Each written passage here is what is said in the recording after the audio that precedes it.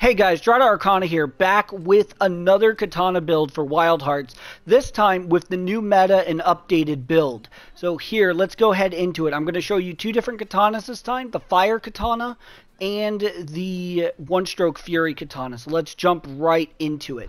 First up, we're going to talk about the weapon path for the One-Stroke Fury Katana. So once again, nothing's really changed on this build. Basically, you're just going to come down this way to grab that manifestation release, come around here to grab the desperation, grabbing that other manifestation release into the One-Stroke Fury, back down into the Grim Stalker Katana. As you can see, I have it at +1, so that means that we get that juicy 520 raw with the 40% crit chance.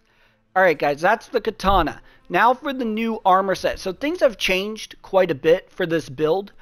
First up, we're still using the Garuda hats, solar protection, deaf ears. It's hard to beat that.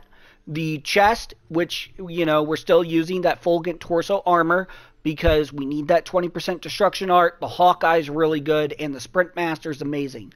Still using the Wayward Brigade Techos, the One-Stroke Fury. You just can't beat it. Next up, so another important thing is that Tangle recovery is extremely important now, especially when fighting Murakumo, because with Tiger's Den, we now regenerate ailments slower. So we have Vengeance in Tiger's Den. To offset stun, we take the new Murakumo legs. To offset the Tiger's Den, we take that Blackout recovery 33%. So this way, we're getting rid of Tangle and stun 33% faster, which is also offset by Tiger's Den. We take also that resurrection. Now for the talismans that we're running with this build, we're looking at, once again, One-Stroke Fury, One-Stroke Fury. I have the Battle Spirit Hawkeye. It's just more efficient than anything else I have. One-Stroke Fury, and of course the 11% manifestation release. So anyways guys, that is the main Katana. Now we're going to look at the Fire Katana. This is a build that I have just recently put together. It is extremely effective against anything that is 4-star or higher, weak to fire. So let's go ahead and look at it. So here we go. First up, we're going to look at the Fire Katana's path. So the Fire Katana, real simply, it's really convoluted. Unlike the other one, we're going to come up this way to grab that manifestation release once again. Come up this way to grab that nice desperation.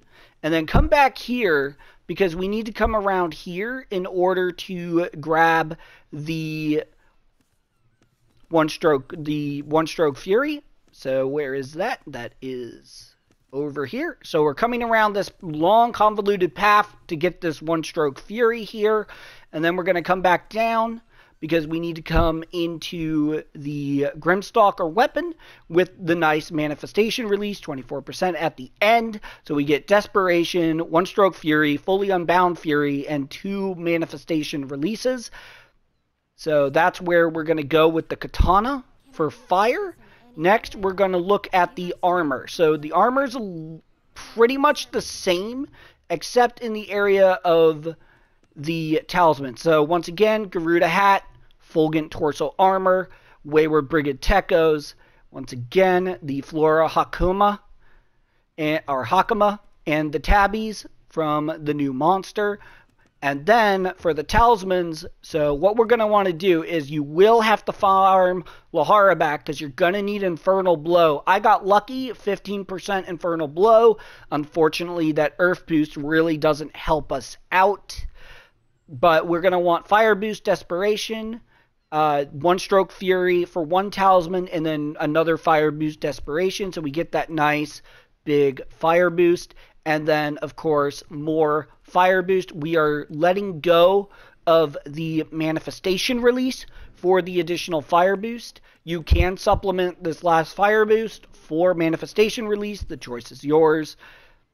And anyways, guys, that's the fire katana build. The fire build is really good. When enemies are burning, they are CC'd, so they cannot move while burning. And Entangle does help with basically stunning the monster. Anyways, guys, I hope you guys liked the build video. Like, share, subscribe, and comment. I'll see you guys on the next one. Take care.